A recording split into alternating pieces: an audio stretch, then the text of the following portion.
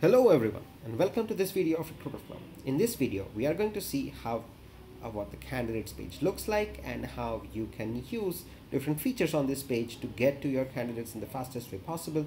Also take a look at a candidate profile. First things first, this is your candidates page with a simple table with multiple different columns. You can go over here and customize the columns that you want to see.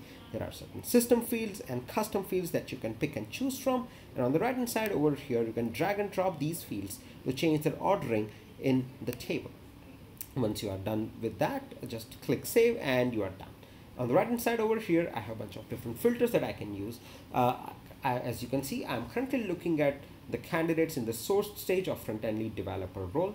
Apart from that, there are different filters that you can put on. There are jobs filter, different pipeline stages, lead owners, clients that I'm currently recruiting for, added by, and sources. There are different filters that you can use. Let's take a look at a particular candidate's profile. So this is a candidate profile. On the left hand side over here you will see all the different information that you have about the candidate along with their profile picture. And on the right hand side over here there are 5 different tabs on a candidate profile. The first tab is activity log. An activity log is a history of your entire relationship with the candidate, and anything and everything that's happening with the candidate you can see that over here. The second tab is files, where you can see all the resumes and other files that you've uploaded for this particular candidate.